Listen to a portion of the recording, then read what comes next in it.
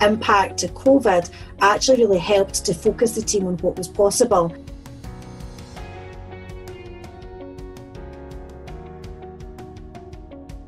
We had scheduled a range of workshops due to begin mid-March, and of course just prior to that we then found that the government had implemented a lockdown. But due to lockdown, the mapping workshops had to be held remotely. However, to a certain degree, this was actually beneficial because the SRUC campuses are spread all across Scotland, so it enabled a greater cross-section of the team to actually be involved.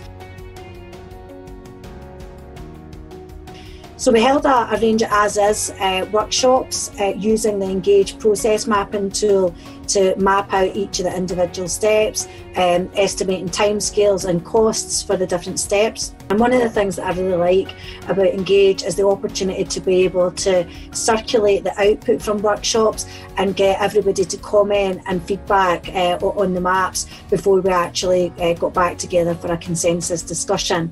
We then had a process review meeting, and we then aimed to digitise and automate the steps where possible and come up with a new to-be process.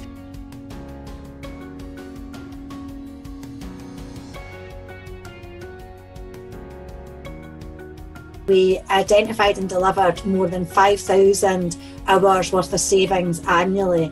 So we met the requirement of being able to deliver the processes using less resources. However, we also deliver significant savings within postage of more than £3,000, as well as travel costs and time. Other benefits that we saw though were benefits both with employee engagement and with user engagement. The information that was gathered was more accurate and delivered on a more timely basis, meaning less chasing for the staff involved. And probably the last benefit was really around the reduction of risk to the organisation. We did some work around the verification process and the engagement with external bodies, and the improvements that were delivered there ensured improved compliance and thus reduced the risk to the organisation.